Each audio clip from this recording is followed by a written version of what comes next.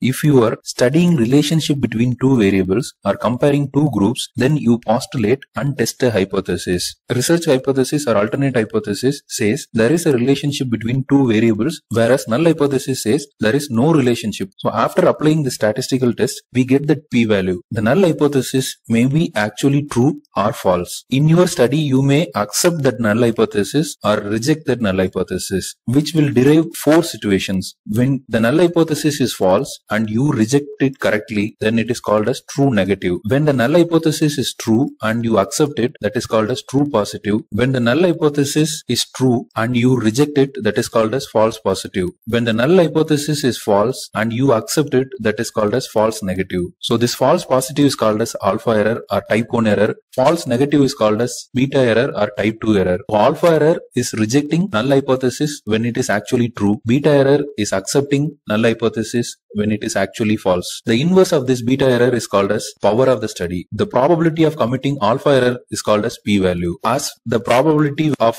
committing an alpha error is close to 0 or the p-value is close to 0, the chance of you rejecting the null hypothesis when it is actually true is going to be nil. When p-value is less than 0.05, you call it as statistically significant. When the p-value is less than 0.01, then you call it as highly significant. To sum up, p-value is a measure of relationship or measure of association between two variables or groups. P-value is the probability of committing alpha error. P-value is the strength of evidence provided by our sample against null hypothesis in order to accept our alternate hypothesis.